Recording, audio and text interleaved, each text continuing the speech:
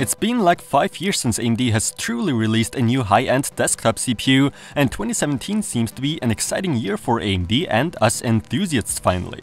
Ryzen has risen, and I'm here to review it for you guys and give you my opinion on this release, even though I'm a bit late to the party once again. After all, I wasn't sent a review kit and had to get the retail chip and a decent motherboard. Today I'll be taking a look at the Ryzen 7 1700X. Currently, at the time of writing the script, it is priced at about $420 US. But the real question is, will it finally outperform Intel CPUs, mainly the i7-7700K, rendering most likely, but gaming? The tests will be run with as well as without SMT enabled. It's what you have suggested me to inspect, since in certain games this allegedly should increase frame rates. It's been a long time since I've been so excited to cut the seal on a processor box. Inside of it, not a stock cooler though, just another small packaging in which the CPU itself, the sticker and the installation instructions are in. Specs: the AMD Ryzen 7 1700X, codename Summit Ridge, goes into the new AM4 CPU socket. 8 cores and 16 threads with SMT simultaneous multi-threading, 3.4 GHz space, 3.8 GHz turbo clock, along with another 100 MHz boost by XFR, if sufficient cooling is detected. 95 watt TDP, 14 nm process, 4 MB of L2 cache, 16 MB L3 cache, 64 GB max memory capacity, dual channel DDR4 2666 memory controller, and as promised by AMD, a fully unlocked multiplier for overclocking. For this review, I'm installing the 1700X into this Asus Crosshair 6 Hero motherboard, featuring the X370 chipset featuring a 12-phase VRM power design. With the X370 PCH, we're now seeing the latest connectivity even on an AMD platform. About time. Keep an eye out for my review of this Crosshair motherboard and the separate overclocking video with the Ryzen 7 1700X. But for now, benchmarks at stock with SMT enabled and disabled respectively.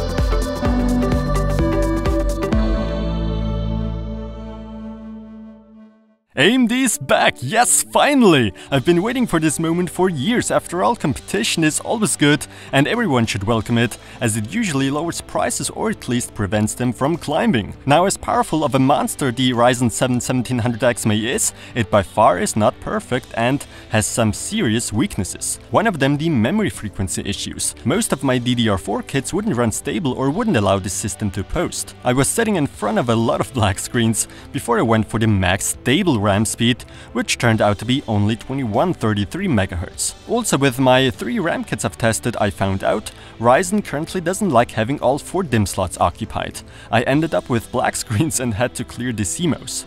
Which is very sad since I've tested the rest of the CPUs with RAM speeds of 2666 MHz, and the one time I managed to play around with 2666 MHz with Ryzen, the frame rates in games improved drastically. So Ryzen in general really benefits a lot from high frequency memory. It's just a bummer it can't handle it well enough as it is now. But hopefully in the next few months we'll see more Ryzen optimized kits on the market. In productivity aspects such as video and image editing, Ryzen is a beast, especially when considering the pricing compared to Intel's i7-6900K Extreme CPU, which I unfortunately didn't have on hand to test. That should only be a little bit faster than the 1700X. In Cinebench the rendering performance sure is amazing, but I wanted to see how real video editing is handled, and the 1700X blew all the other CPUs away on my list, making my i7-7700K kinda appear slow, a processor I would have considered to be more than suitable for my video rendering purposes. Where I have some mixed feelings though is gaming. Don't get me wrong, the gaming performance is pretty good, a huge performance improvement over AMD's previous FX processors. But in the majority of games I've tested, the Ryzen CPU does fall back behind Intel's speedy 7700K processor and even older 4770K back from 2013. That is at 1080p. At higher screen resolutions such as 1440p, the gap slowly closes, but that's mainly due to the fact that my GTX 1070 is the bottleneck. Sorry, that's the fastest GPU I have.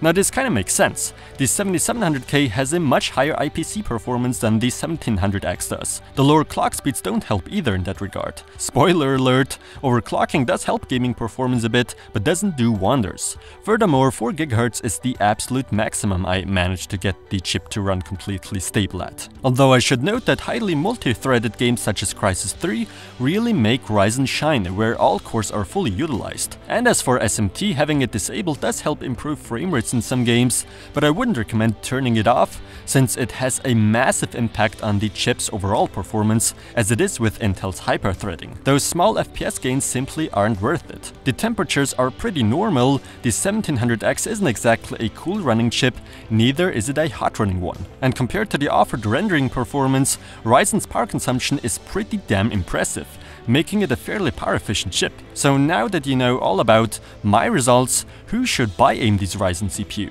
If you do a lot of productivity tasks, such as image and video editing, or in general use programs that heavily rely on multi-threaded performance, AMD's Ryzen is the way to go. If gaming is what you're mainly doing, Intel's i7 might be your better pick.